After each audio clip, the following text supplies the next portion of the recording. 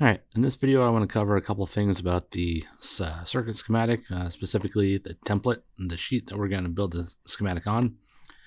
One of the things that you'll notice is that we've got down here, we've got the title block. Let me zoom in, rather in, to see what this is. All right, so down here at the bottom, this is called the title block. This is the block of information where you put the title. You can put all kinds of various other information. So this is just the default template. Here we have, it already has a couple text here in which you can put the title, revision, sheet number of total drawn by yourself, probably, file name, and date. So some of these things already have information. They have parameters associated with it. So this one date is obviously going to be today's date. So anytime you open this up, it will automatically refresh the date and also the file name. So I'm just doing this as a default template. So this is just refers to the same up here as my file name. And so the way that you can add information on here is that there's no actual text, there's no string here. So the way we do that is you go up here to text string, or you can just hit text T for text. So it'll tell you the shortcut. And so instead of actually typing the name, what we're going to do, we're going to use parameters. So I want to hit, so before I actually place this, before I left click it, I want to hit tab, and it'll bring up the box. And so here, so you'll notice instead of a regular text, this is what's called a special string.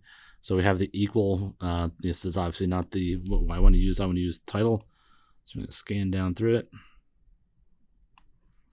Now we're going to use this. I could just type, you could just type equals title. So this is a special string that will associate with a parameter. So I'm going to click OK. Oops. And I'm just going to put that right there. So right now it's associating this text string with a particular parameter. Now we don't have anything assigned to that. So we need to go to, we need to go to projects, and we want to go to document options. The shortcut for this is also just the letter O, but for this video, I'm just going to keep going to the document options. So you click that, and then we've got up at the top here, we've got different options. We've got sheet options. So we'll actually change this. No, we'll change that in a second. So we're going to go to parameters. So we're going to go to title, and I'm going to call this template default setup.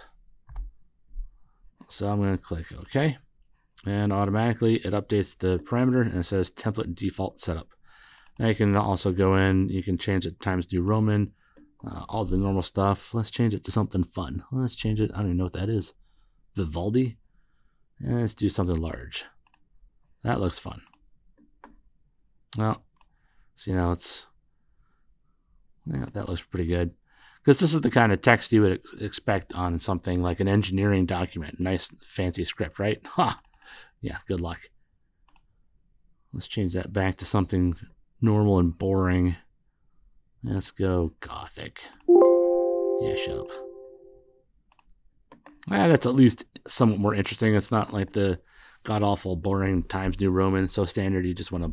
Anyway. So that's a little bit better than just your normal Times New Roman. So size A, that's just going to stay there. Number, you can put like your version number or I don't know, whatever. But we can also go in here. So if we have a multi-sheet design, so if I've got a number of schematics or a hierarchical design, we can actually get this to not automatically number what number sheet this particular one is of the total. Now, in order to do that, I'll just use the shortcut T for text string. And before placing it, I'm going to hit tab so I can select one of these special. And since obviously it's a sheet blank, I'm going to go with the sheet number. So I can just type it in, or I can scroll down and I can select equals sheet number. Click OK. Now it's just an asterisk because I don't have anything assigned to it. Now here we got the snap grid. It's not terribly, it's at 10 points. So we can change that. Let's actually click tab. And I also want to, before we do that, I want to type sheet equals sheet number of, so I want to add sheet total, which is the next one down. Sheet total, click OK again, that's also going to be an asterisk. And escape to select out of that. Now I want to, since I want to have a little bit more fidelity or more resolution to move this around because here it's going to be there or there. So I can go back again. I can go back at document options, sheet options. So grid, snap grid. Let's do that by half, and let's also make the lines the same. So that means I have every time it snaps, it's going to be 5. I don't know what the unit is, 5 whatever. All right, so it's basically it'll just be half, and so we'll click OK. So now if I move this, it moves half. So I'm going to move that there, and I'm going to move that a little closer. So now if I click on it, there's nothing there. So you would think you would go up to document options and click parameters and find sheet number and sheet total, but it can actually do this automatically. So we're not gonna manually do this. If you wanted to just type in 101, that's fine. We're gonna hit cancel. So instead of putting it right nearby, it's actually on the tools menu, and we want to go to number sheets. Click that. So we've only got one. So I'm just gonna do this automatically. So we're going to just go through and automatic sheet number, automatic document number, and update sheet count, so which is the total. So we're not using this parameter, so we don't really need to do that. We're just using the sheet number and the sheet total. And so this is automatically updating the parameter that we've assigned. So, and then just click once and go sheet 1 of 1. So if I had multiple schematics, multiple sheets here, then I would, I could go through the same process. I could do it automatically. I could also set up a little bit more manually. So you can rearrange if you have a list. I'll maybe do this in another video. If you have a number of schematics, it'll automatically number everything 1 through however many you have. And so if you want, certain ones to be sheet number 1, sheet number 2, then you would just actually, like the move up, move down, or you can manually grab these and move them around. So that's how you would kind of control which sheet is what number.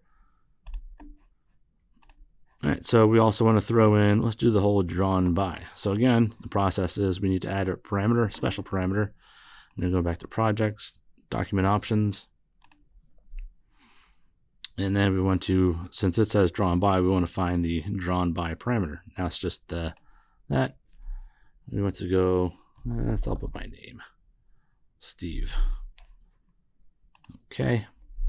Now there's no actual text there, so we can just pressing T to bring up text, or you can go back to home.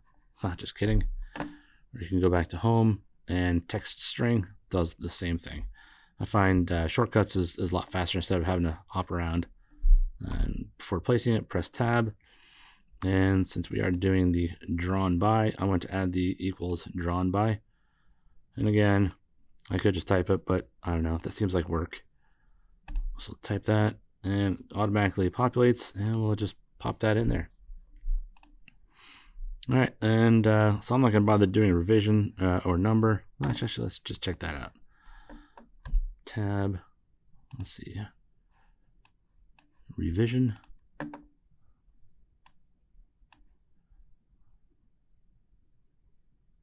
Yeah, so we can just do that. We'll click that in there, plop that in there. So I'm going to do O for shortcut to the document options, parameters. I'm going to do find revision, and I'm just going to put 1. And there we go. So that is how you work with the default template. So that is working with the default template and the title block. Now, whenever you do your schematic, this looks a lot more professional. You actually got the name of it. So when you, if you were to go to print this out, then you would have all the information needed, and it just looks a lot better.